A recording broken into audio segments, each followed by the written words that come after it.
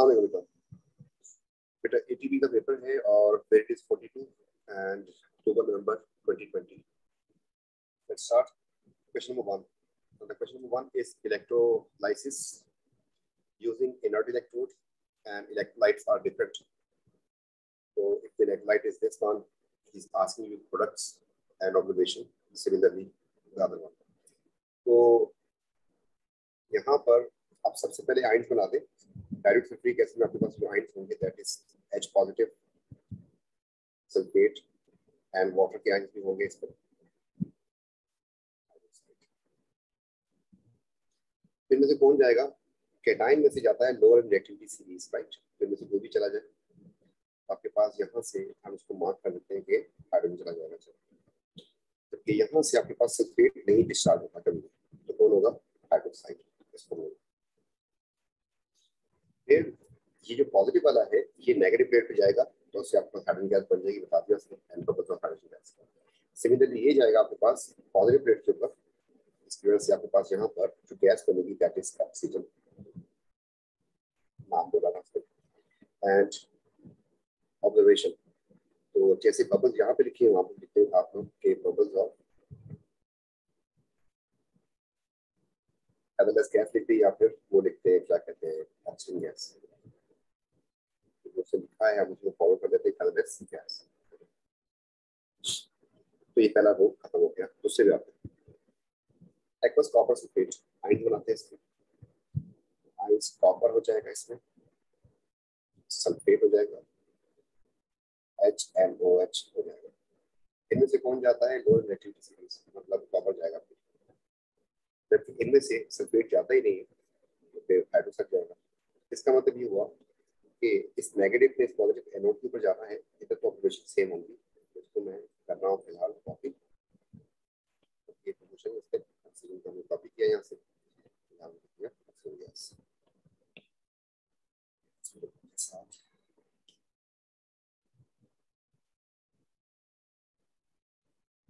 कि वहां पर जाएगा आपके पास कॉपर, जिसकी वजह से आपके पास पिंक डिपॉजिट बन रहा है. यहाँ पे पिंक सॉलिड एनोड के ऊपर नजर आएगा. और इसके अलावा जो है ऑब्जर्वेशन में एक और बात भी ले सकते हैं.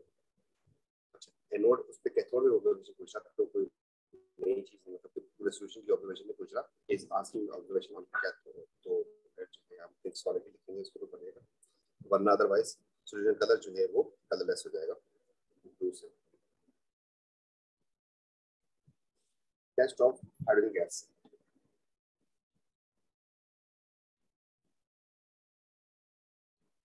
रिंग लाइटेड या फिर burning splinter. Burn with the oxygen.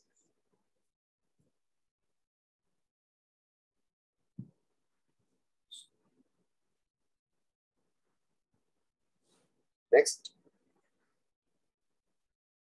group 2, group 1 nitrate heated decompose gave off gas only. Relight burns better. तो relight कौन सी करती है आपको बताया that oxygen. तो name the gas that is oxygen.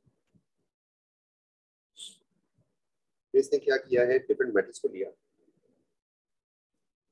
Decomposition group 2 nitrates और group 1 nitrates. Nitrate separately person बना, तो यहाँ पे नाइट्रेट रखा, उसने इसको हीट किया. उसके बाद जो है यहाँ पे ग्लोइंग स्प्लिंटर रखा और उसको आग जल्दी में लगती है. Measure the time taken glowing splinter to रीलाइट in each case. ठीक है. Nitrate suggest 2 ways the amount of heat supplied should be kept constant. जो हीटिंग कर रहे हैं आप यहाँ पर, ये कांस्टेंट कैसे हो जाए? इसमें आपके पास 2-4 ऑप्शन बन सकते हैं. नंबर 1 ये है कि flow of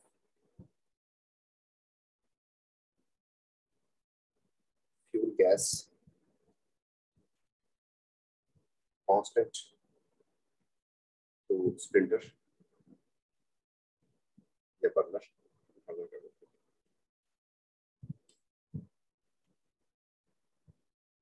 number 2 distance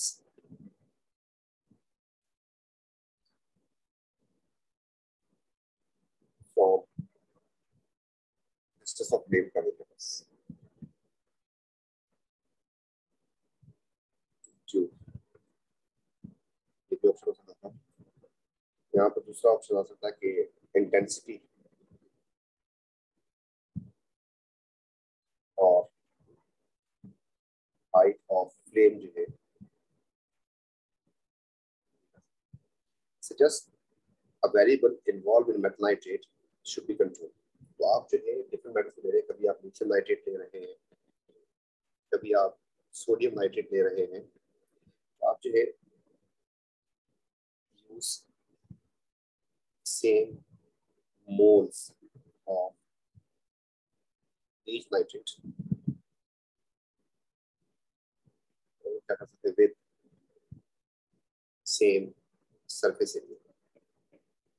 surface area का सेम रखें ताकि जो है वो रेट पे कोई फर्क ना आए इसका, क्योंकि आप टाइम ही नोट कर रहे हैं रीराइट का हुआ।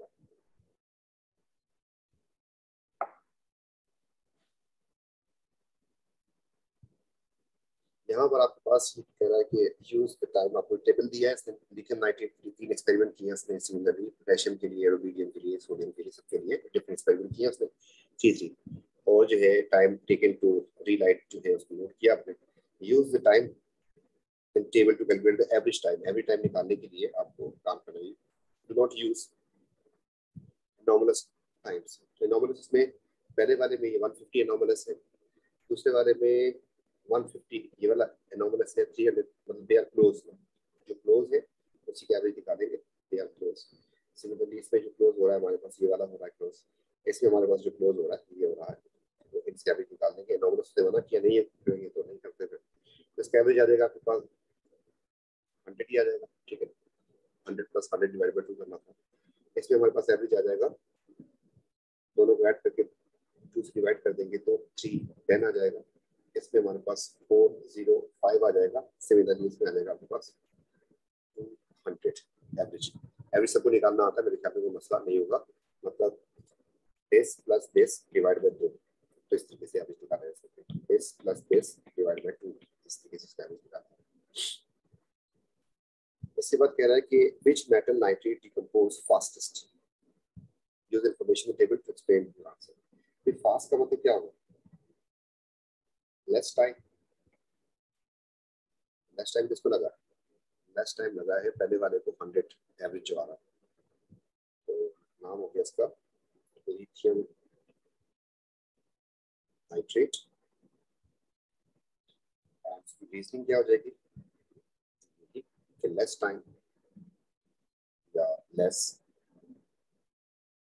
Average time.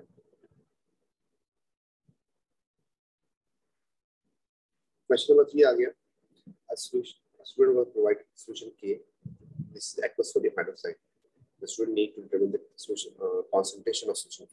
अच्छी बात हो गई। And then student measure 25 centimeter cube K and transfer to K.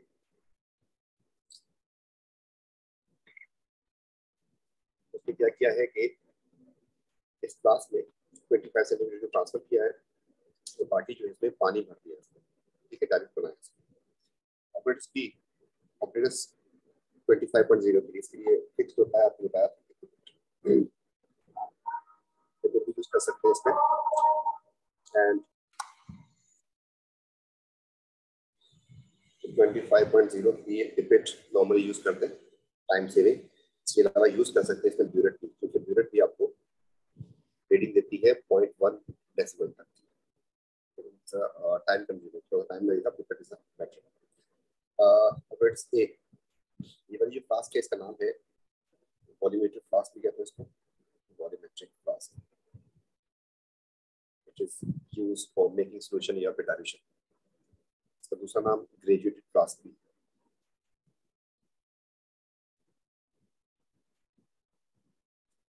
Then what is 25, बाकी पानी ऐड कर दिया, सॉल्यूशन बना दिया, सॉल्यूशन का नाम जो है ऐड कर दिया, this is dilute solution of NaOH। The student transfer 25 of L into 20। इसमें इसने क्या किया है, 25 ट्रांसफर कर दिया किसमें, फ्लास्क में, इस सॉल्यूशन L में 25 से। इसमें मिथाइल ऑरेंज इंडिकेटर डाल दिया एंड यू नो कि this is NaOH solution, right. और उसके बाद जो है solution M was sulfuric acid, put M into the burette, burette में उसने M भर दिया, मतलब तो लगाई sulfurate इसके, और burette में M solution भर दिया, which is actually H2SO4, concentration volume होता है, वो concentration होता है।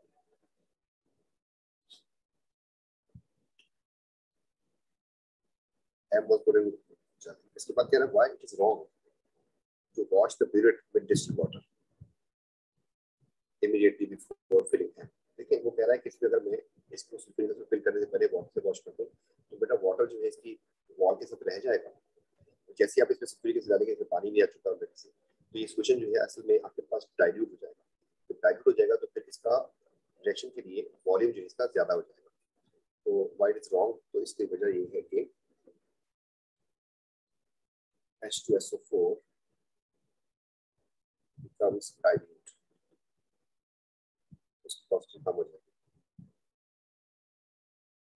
Water will be left in burette, burette में कुछ पानी भी रह जाएगा जिसकी वजह से ऐसा हो रहा है। कलर चेंज, तो आपके पास burette से क्या चीज आ रही है, burette से आपके पास सल्फ्यूरिक एसिड आ रहा है, सल्फ्यूरिक एसिड में मिथाइल कलर क्या होगा, रेड, वैसे में रेड होता है, दूसरा कलर होता क्या है, येलो। तो आपको कलर तीन इंडिकेटर के पता होने चाहिए थे, मिथाइल ऑरेंज का, येलो टू रेड, येलो होता है बेस में क्योंकि शुरू में बेस थी, बेस में उसका येलो कलर होगा, और जैसे ही ट्रांजिशन हो जाएगी रेड आ जाएगा या फिर ऑरेंज कलर आ जाएगा इसका। फिर ये रेटिंग फिल करनी है आपको, इसमें ख्याल करना होता है, आपको बताया था कि छोटी सी सिली मिस्टेक हो सकती है, जिस तरफ इंक्रीज कर रहा है उस तरफ कैरो भेज दें ताकि आपको याद रहे कि आपको ऐसे काउंटिंग नहीं करनी बल्कि ऐसे करनी है ना। It is 23.7 I guess, yes। दूसरा हो गया हमारे पास 34.9 and the last one is 44.5, yes, 345, yes। This is 0.00 लाजमी लिखिएगा 0.0, वरना जो है क्योंकि पीरियड आपको देती ही प्लस ही है, 0 लिखेंगे मार्क काट देगा। यहाँ पर आ जाएगा आपको 10.8, यहाँ पर आ जाएगा आपको 20.2, जो है फिर तो माइनस कर देंगे, इसका आंसर तो यही आएगा 23.7, इसका हो जाएगा 34.9 माइनस 10.8, 24.1 आ रहा है इसका आंसर, 4.5 माइनस 20.2 तो 24.3 इसका आंसर है। जो क्लोज होती है उसका डिफरेंस कम होता है, they are taken for the average best टाइपेशन count होती है, इन दोनों में डिफरेंस बहुत कम है तो दे आर क्लोज है।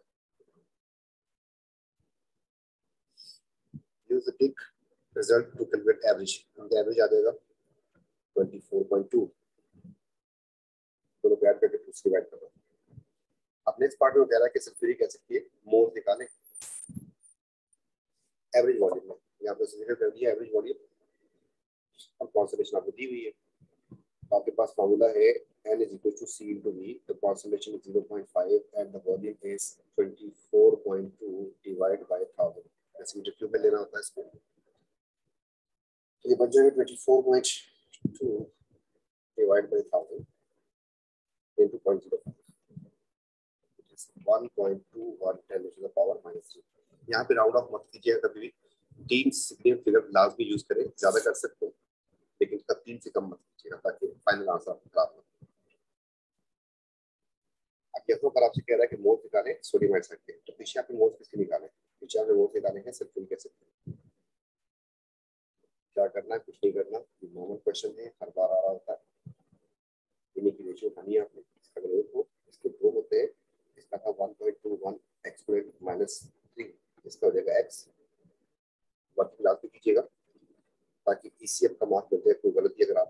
गई है तो उसको एरर कैरी फाउंड के मार्क्स मिलेंगे जब आप उसकी वर्किंग करके शो करेंगे, वरना मार्क्स सारे चले जाएंगे। फिर सिर्फ अगर आंसर लिख रहे हो तो अगर आपने ये नहीं लिखा तो किसी को क्या पता है कैसे निकाला आंसर, ठीक है। तो एवरेज ये इस तरीके से क्वेश्चन होता है इसको। नेक्स्ट पार्ट में कह रहा है कि मोल्स निकाले सोडियम हाइड्रोक्साइड के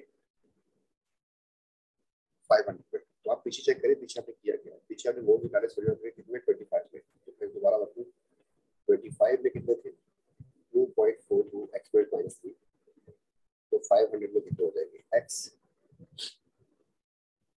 divide by 25 into 500, answer is 0.0484। ये आ गया आपके पास L के मोल्स आ गए। L जो था डायरेक्ट सॉल्यूशन था। अब वो कह रहा है कि 25 में कितने मोल्स हैं, ये वाला पार्ट बच्चे मिस कर सकते हैं, खराब कर सकते हैं। 25 में कितने थे K में, K क्या था और L क्या था, अब आपको याद होगा। देखिए L तो वो सॉल्यूशन था जो आपने इस क्लास में ऐड किया था, ये सॉल्यूशन बनाया था 500 में दो क्लास की। अब आपने इसमें क्या किया था, आपने इसको 25 दिया था और ट्रांसफर किया था पिपेट से। कैसे होती पिपेट से? अच्छा, अब फॉर एग्जांपल आपके पास यहाँ पर 25 सेंटीमीटर लेके आपने इसको ट्रांसफर किया, तो जितने मोल्स इसमें थे ये वाले सारे के सारे इसमें आ गए। बाकी क्या डाला था, बाकी आपने इसमें पानी डाल दिया था डिस्टिल वाटर, उससे तो मोल्स नहीं आए। तो मोल्स जो है वो उतने ही थे जो आपके पास एक्चुअली 25 में थे, वो आपने जैसे ट्रांसफर किया। मतलब मैं इसको समझाने के लिए ऐसे कह सकता हूँ कि कॉन्सनट्रेटेड सॉल्यूशन था शुगर का या पेप्सी की आपके पास, आपने जो है वो उसको लिया, उसे एक जग में डाल दिया, उसके बाद पानी डाल दिया, तो जो शुगर ऊपर से ट्रांसफर हुई है वही शुगर रहेगी ना उसमें, उसी को मोल्स कहते हैं, उसको अमाउंट कहते हैं। तो वो सॉल्यूशन जो है डाइल्यूट हो जाएगा नो डाउट, लेकिन the moles the amount of sugar will remain same, जो ऊपर से आई थी बस वही सोर्स है आपके पास। इसलिए यहाँ पर इस बात को आपके पास हो जाएगा कि 25 सेंटीमीटर क्यूब जो था इसका, जो कि आपने ट्रांसफर किया था 250 सेंटीमीटर क्यूब में, ये के था और ये एल था। दोनों कॉन्सेंट्रेशन डिफरेंट थी लेकिन मोल्स सेम थे। उसमें आपके पास अगर 0.0484 आ रहे तो उसके भी 0.0484 हमेशा सेम था 484। अब वो कह रहे हैं कॉन्सेंट्रेशन निकाल दें और 3 सीमेंट फिगर कर। तो आपने कॉन्सेंट्रेशन का फॉर्मूला लिखा C = 12/V। पीछे देखिए क्या निकाला आपने, पीछे आपने निकाले मोल्स ऑफ सोडियम हाइड्रोक्साइड, ठीक है, ठीक है, और वॉल्यूम आपके पास है, सब कुछ तो है। तो आपने लिखा 0.0484 and divide by 25/100। डिवाइड कर देंगे इसको 0.025 से, आंसर आ गया 1.936। वो मार्क काटने के लिए रेडी बैठा है 3 सेकंड के अंदर। इसका मतलब क्या होगा फिर 93 पे छोड़ दें या फिर 9।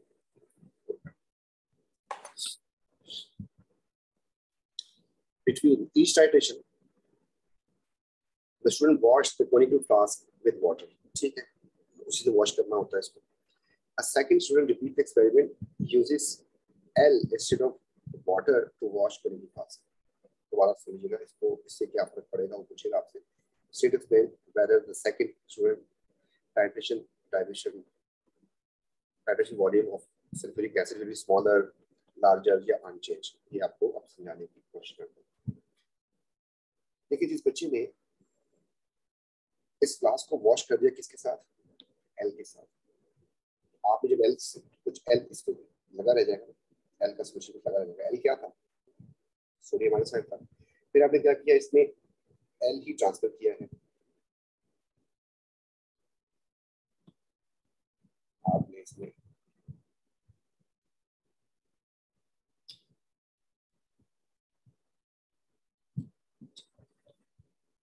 आपने इसमें एल ही ट्रांसफर किया था। आपके पास टोटल जो मोल्स वहां से आ रहे थे और कुछ इसमें ओरिजिनल ज्यादा हो जाएंगे मोल्स इसमें, तो आपके पास टोटल मोल्स जो है एल के सोडियम हाइड्रोक्साइड के ज्यादा हो जाएंगे। इसलिए जो आपको सल्फ्यूरिक एसिड चाहिए था H2SO4, अगर मैं बात करूं इसके लिए तो कम चाहिए था आपको, 20 चाहिए था, अब आपके पास ये भी एक्स्ट्रा जो है, इसलिए आपको ज्यादा वॉल्यूम चाहिए होगा इसमें, इसलिए आपकी जो रेटिंग जो थी पहले अगर इतनी आ रही थी तो अब थोड़ी सी ज्यादा आएगी, ताकि ये वाला पार्ट इसका न्यूट्रलाइज हो सके।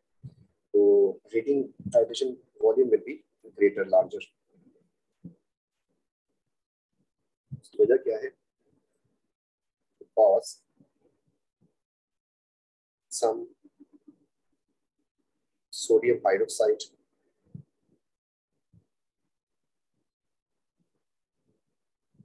already present in flask. So total moles या amount of NaOH increased. So more amount of H2SO4 required. ठीक. Next question. Question number 4. And now he says कि he has a copper carbonate and carbon connection है. Both are solid. ठीक है. Both are insoluble in water. पानी add करेंगे तो दोनों insoluble रहेंगे. Copper oxide can react with disulfuric acid to form aqueous solution. कह रहा है कि कॉपर सल्फेट, कॉपर ऑक्साइड जो है वो रिएक्शन कर जाएगा, कार्बन नहीं करेगा. Use the information to plan an experiment to get to produce what? Pure carbon from the mixture. तो सिंपल सी बात होगी, आपको नजर आ गया कि टाइट्रेशन करनी पड़ेगी इसमें, और सॉरी फिल्ट्रेशन करनी पड़ेगी. बहरहाल इसमें मेथड किस तरीके से लिखना होगा, तो आपको इस तरीके से करना है कि आपके पास ये बीकर में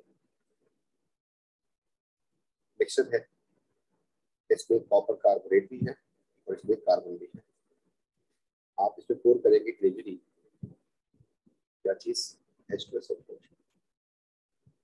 जैसे इसे पोर करेंगे तो आपको क्या नजर आएगा, आपके पास ये आहिस्ता आहिस्ता इसमें से एक पार्ट जो इसका डिजॉल्व होता जाएगा, कॉपर सल्फेट बनता जाएगा, और साथ साथ आपके पास यहाँ पर फेजिंग होगी, बबल्स बनेंगे किस चीज के, कार्बन डाइऑक्साइड. जबकि कार्बन जो है वो रिएक्शन नहीं करेगा, कार्बन वैसे स्टे करेगा. ये आप ऐड करते रहेंगे कब तक, जब तक कार्बन डाइऑक्साइड बननी बंद नहीं हो जाती. फिर एक टाइम आएगा जब कार्बन डाइऑक्साइड बननी बंद हो जाएगी, आपके पास ये सॉल्यूशन यहाँ तक फिल हो चुका है एंड नो मोर बबल्स, और आपके पास यहाँ पर अनडिसॉल्व अनरिएक्टेड कार्बन पीसी. इसके बाद आप क्या कर देंगे, इसको फिल्टर, तो फिल्टर कर देंगे इसको फिल्टर पेपर लगा के, तो कार्बन आपके पास रेजिड्यू की फॉर्म में बच जाएगा. तो नीचे सॉल्यूशन में क्या आ जाएगा, कॉपर सल्फेट एंड वाटर. और फिर आप क्या कर देंगे, वॉश कर देंगे इसको, इस कार्बन को. कितने 4 मार्क के लिए कह रहा है आपको, तो केमिकल इक्वेशंस नॉट रिक्वायर्ड. चलिए हो गया. तो ट्रांसफर मिक्सचर इन बीकर, एक पॉइंट हो गया. दूसरा point, add aqueous H2SO4 gradually. ठीक है, एकदम से ज्यादा भी कर सकते हैं, कोई मसला नहीं उसका. अच्छा, अब जो है कॉपर ऑक्साइड का कॉपर कार्बोनेट का रिएक्शन थोड़ा सा फास्ट करने के लिए उसको वार्म भी कर सकते हैं. ठीक है, तो सकते हैं यहाँ पे, जैसे हमने कॉपर सल्फेट क्रिस्टल बनाने के लिए देखा था, कॉपर ऑक्साइड से रिएक्शन करवा रहे थे, तो उसको मैंने उसको वार्म किया था. अच्छा, तो ये add gradually and heat mixture, या फिर कर दिया, रिएक्शन होना शुरू हो गया.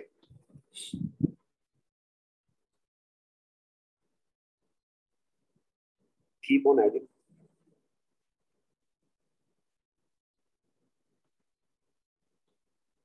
H2SO4 aqueous until no more fizzle. इससे क्या होगा, वो आपकी सारी कार्बन डाइऑक्साइड कन्वर्ट हो गया. इसका मतलब कि आप उसमें जब कार्बन निकालेंगे उसके साथ ऐसा नहीं होगा कि कॉपर कार्बोनेट की क्रिस्टल भी आ जाए, वो सारे का सारा रिएक्शन करना उसको जरूरी था ताकि वो वाला पार्ट सॉल्युबल हो जाए। अगले पार्ट में लिखेंगे filter the mixture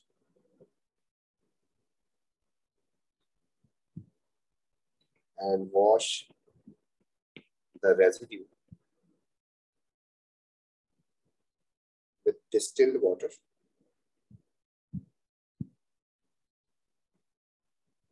and leave to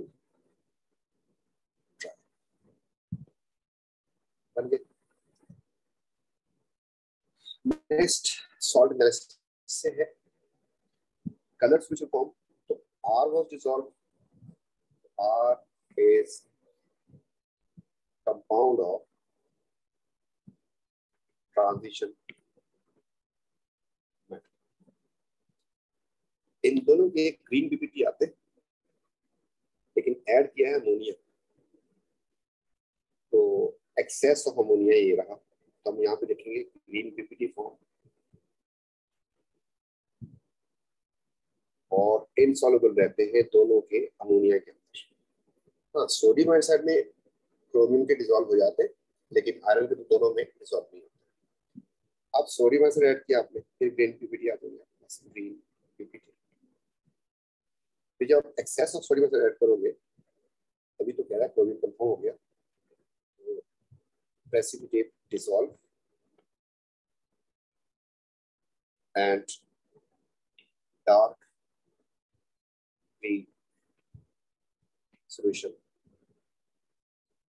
produce। देखिए 2 मार्क दे रहा है यहाँ पर, तो आप समझ गए होंगे कि डिसॉल्व का भी एंड डार्क सॉल्यूशन बनने का भी।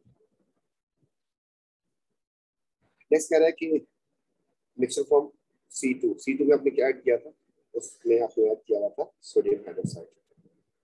तो वार्म किया, गैस बन गई, टेम्परेचर से चेक किया उसको और वो ब्लू हो गई। एक ही गैस है, तो आप लिखेंगे अमोनिया गैस प्रोड्यूस। और फिर ये किस चीज का टेस्ट है कि आप सोडियम हाइड्रोक्साइड ऐड कर रहे हैं और अमोनिया गैस निकल जाए इससे, तो बेस के साथ क्या चीज रिएक्शन करती है, that is only one ion, that is ammonium ion. ठीक है, नाइट्रेट वाले केस में आपको एल्यूमिनियम भी ऐड करना पड़ता है, तो हम लिखेंगे कि ammonium ion present, check confirm. Sulphate का test, add dilute nitric acid and aqueous sulfate को दुश्मन कौन, barium nitrate। white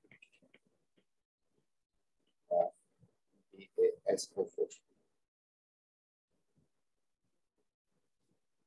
ठीक है, जब पीपीटी बनते हैं उनका नाम कोशिश करें कि लिखते हैं, जब कोई गैस बने उसका टेस्ट भी लिख दिया करें। यहाँ पे तो जगह नहीं दी थी और आपके पास जो मार्क्स थे, तो इस तरीके से बनना कोशिश करेंगे। Next, investigate temperature rise when magnesium reaction with hydrochloric acid. ये मैग्नीशियम लेके ऐड कर रहा है, हाइड्रोक्लोरिक एसिड था, थर्मोमीटर से टेम्परेचर नोट कर रहा होगा। 400 centimetre cube hydrochloric acid beaker, done. Place thermometer in the acid, record the temperature of acid, ठीक है। At known mass of magnesium, stir the mixture, record the highest temperature reached, ठीक है, तो note कर दिया। The temperature rise with each mass of magnesium is less than expected। मतलब मेरी बात जो इस तरह समझ ले क्या कहना चाह रहा है, temperature rise is less than expected, ऐसा क्यों हो रहा है? कोई भी एक्सपेरिमेंट आपको बताया था पिछले उसमें कि कभी भी 100% एफिशिएंट नहीं होता, तो लाभ सी बात है, कुछ लॉस तो हो रहा होगा। तो यहाँ पे हम लिखेंगे some heat lost surrounding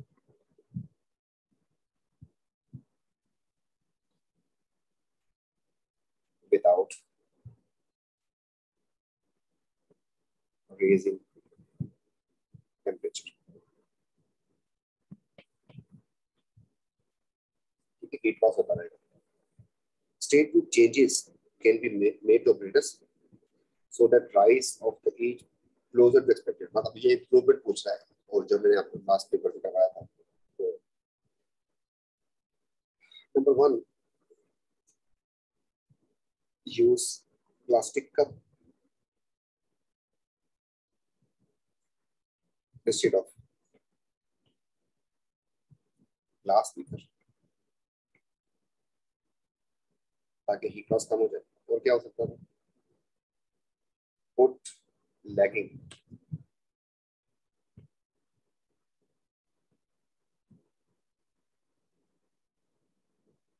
around beaker.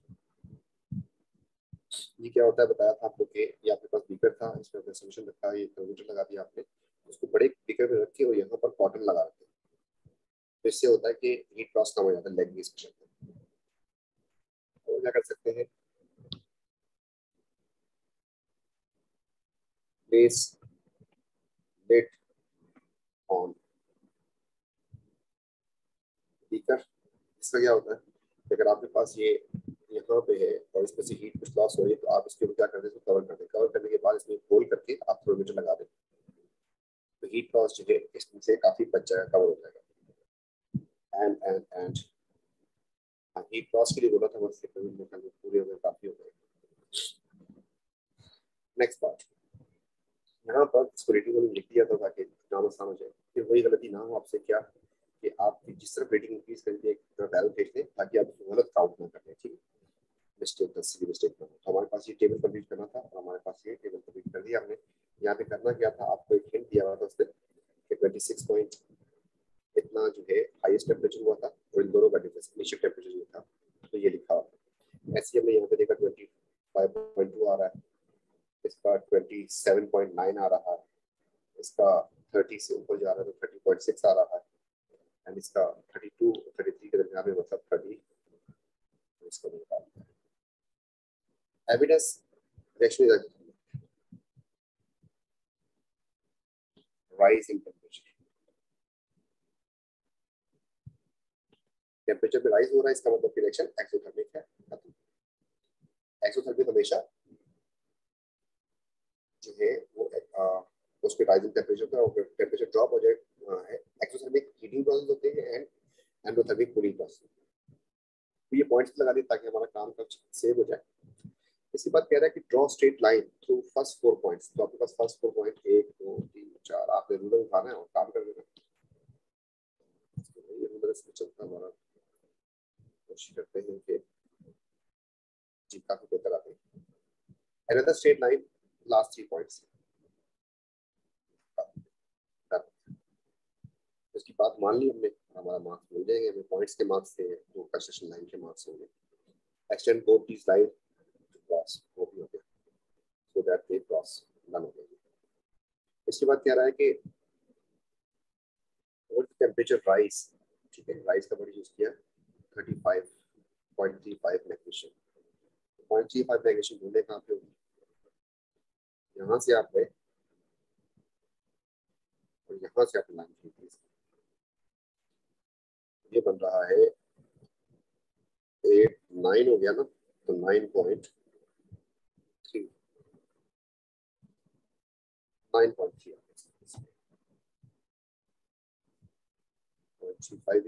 Yes.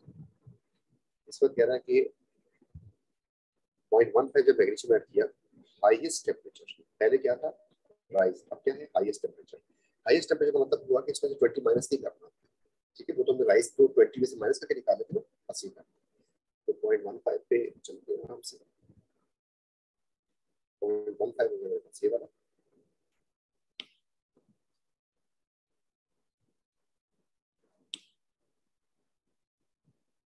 यहाँ से हम इसको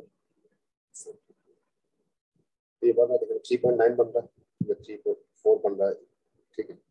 लेकिन अगर ये 3.9 बन रहा है तो ये तो राइस था ना, तो यूजली क्या होगा, इसमें 20 ऐड कर दो, फिर जाके आपके पास ओरिजिनल टेम्परेचर आ जाएगा 23.15 चेक करने के बाद दोबारा गलती ना हो रही है। 23.9 what mass of reaction give rise to highest temperature of 26, ठीक है? अब हाईएस्ट टेम्परेचर 26 बोला है इसने, राइज नहीं बोला, तो 26 वैसे ही आप जाके ढूंढेंगे, आपको मिलेगा कि 26 तो 26 का मतलब हो गया 20 उसमें ऐड कर माइनस करें तो कितना रह गया 6 के राइज पे आपसे पूछ रहा है इज यूज हाईएस्ट टेंपरेचर 26 उसका मतलब राइस चेक करें तो 6 होगा ठीक है तो आपने कलर डिफरेंट कर ले ज्यादा लाइनें आ रही हैं यहाँ पर तो 6 पे आपने जाके यहाँ से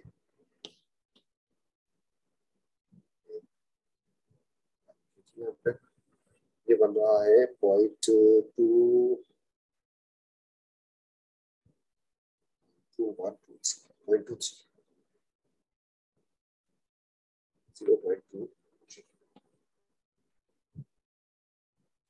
minimum mass of magnesium react with all HCl मतलब रिएक्शन खत्म हो गया रिएक्शन एंडेड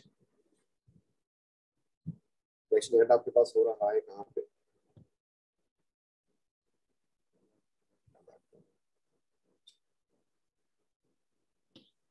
तो ये वो जगह थी जहाँ पर सारे का सारा रिएक्शन कंप्लीट हो गया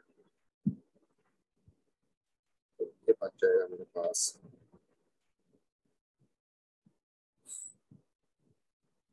4567.47 0.47 अब वो कह रहा है कि इसी को यूज करें पार्ट 4 के आंसर को मोल निकालते मेडिटेशन अब क्या हुआ मास अपॉन एमआर कर देंगे मोल आ जाएंगे तो 0.47 डिवाइड बाय 24 इसका आंसर आ रहा है 0.096